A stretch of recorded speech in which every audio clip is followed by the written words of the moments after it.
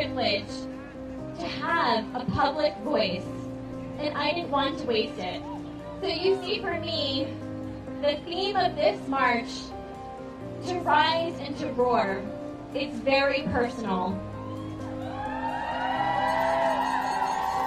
As terrifying as it was to share my story on a national stage, I had to believe that coming forward would help me reclaim my voice and help others reclaim theirs.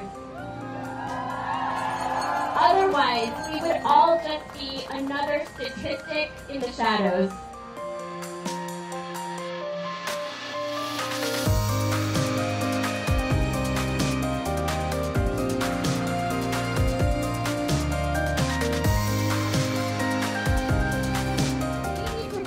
Against sexual violence and roar against the culture of cover-up that so often follows. I am so humbled to be here with you today. Thank you for letting me share my story. I hope that for those of you out there listening, you know that you are seen, that your story matters, and that you deserve to be heard. Thank you.